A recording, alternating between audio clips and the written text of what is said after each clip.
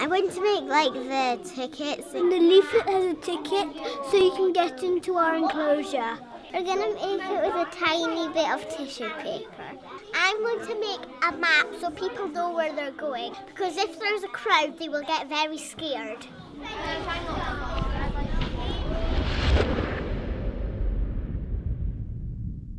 My name's Helen O'Brien and I am one of the Creative Learning Officers for Culture Perth and Kinross, and I manage the Creative Learning Network for Perth and Kinross. I'm Paul Gorman, I'm the Creative Director of the company Hidden Giants, and we have been working in Perth and Kinross for 3 years now on a variety of creative learning projects in collaboration with schools throughout the local authority.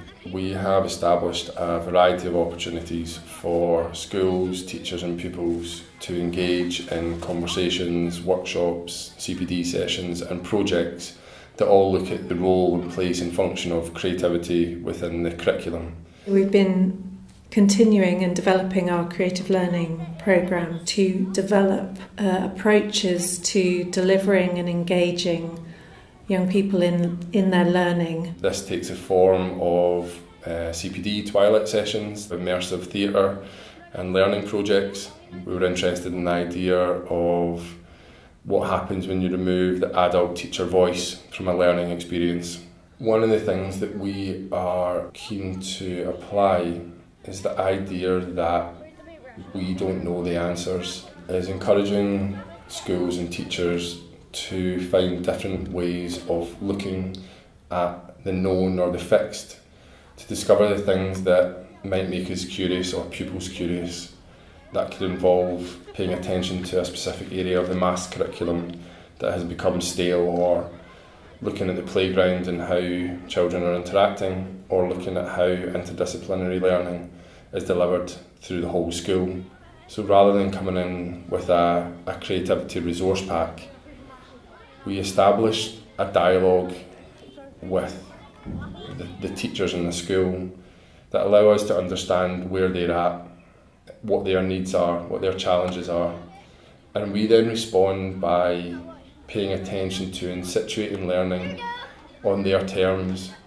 Much of that is about disrupting and interrupting what's already happening, and through that process we find newness, excitement, curiosity, innovation within the curriculum, within classrooms. So working in partnership with schools, we're developing an understanding and a common language of what creativity is and how it helps support learning and teaching within schools and within a curriculum, and how it enables teachers to allow their children and young people to have confidence and engage, encourage, empower them to own their own learning.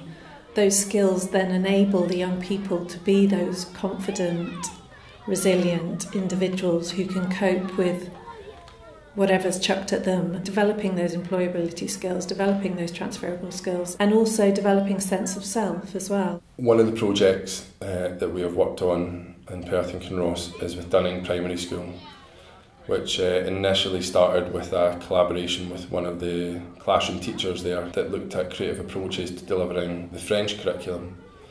And from that partnership, we were invited back into the school to carry out a residency project. Hidden Giants worked for 1 day a week throughout the school term, didn't have any predetermined agendas or outputs or outcomes. It was about the role of the creative practitioner working with a primary school and what would happen when those two parties came together. We worked in partnership with the staff team to look at what learning looks like and what learning could look like. The teachers all spoke about the frustration about the pupils not being able to articulate or express what it is they had learned or were learning, and how that impacted on future learning. So we looked at grammar lessons, we looked at a team building project, and we also created an experiment which asked the teachers to work with an unknown object that was placed in a box. This process of working within the unknown was something then that we carried on to a final project that was a culmination of the residency, and we called it Habitat, where we wanted to turn the school into a zoo. This was about asking the teachers to have faith and give trust to the pupils, that they started to ask questions about their role of teacher. Was it the instructor or was it the facilitator? What was their classrooms like? Who decided what would happen next? What areas of the curriculum could the children take it into if they were left to their own device? It established a much more open space for the children to learn and collaborate and engage in the process of making their school into a zoo. And what we saw was children being playful with the idea of creating a habitat for their imagined animal. Paul and his friends came in with 5 boxes. They had strips in them, like what its lifestyle is and what it eats. First of all, we had to plan what we were what we were choosing our animal to be. It couldn't just be any ordinary animal, it had to be one that was made up. So we were basically making our enclosure and putting all its needs into the enclosure. We really wanted to see if the children could apply what they'd been learning over the year about working independently, being creative, roles within groups, being able to identify their own learning and therefore identify their own next steps. So it's very individual to the child. And just hearing the buzz around the school has been great. Lots of quotes from children. This is the best day ever. Can we stay in at playtime? I don't think I've ever heard that one before. But also from the staff about the pride that they've taken in the children and what they're actually producing. The creative aspect was not the making or the transforming of classrooms into the enclosures or making the animals. It was the disruption that came from asking them to think about what that animal needs, or the disruption that came from the zoo warden telling them that they hadn't considered how big their enclosure was or what emotional needs their animal had. The creativity came through the discipline of sticking with this, of communicating and collaborating with others. There was these inspectors that came round, and they put the tape around it because it wasn't safe enough for other people to come and visit it.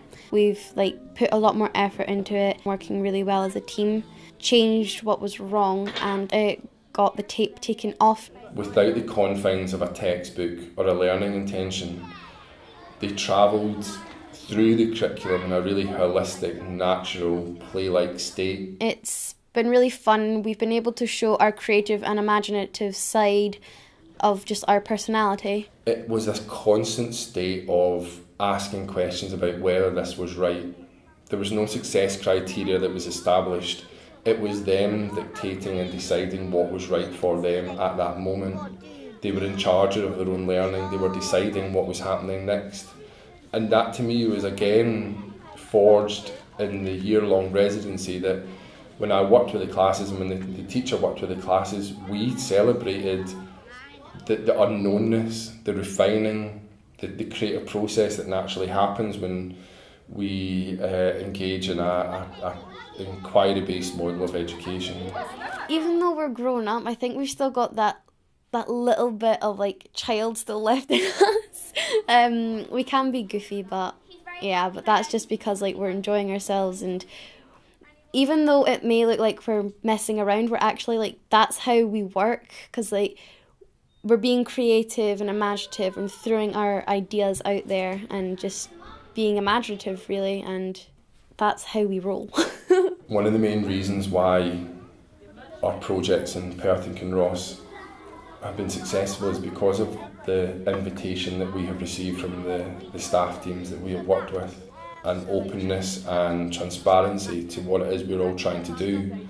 And in particular, what we saw in Dunning was a staff team that really embraced the new ideas that we were bringing to the table. I was in the staff room and classrooms with them. I understood the complexities of their job, and potentially we can only do that through strong relationships. Through a series of these projects, we've started to establish and embed a cohort of teachers and schools within the local authority who are a body of practitioners out there ready to kind of share this and disseminate it. Something that Perth and Kinross has done really well is not have standalone one-off projects, but develop a strong network of schools within different clusters that are now talking to each other, sharing terminology, sharing vision, and through that informal network, I think what we're beginning to see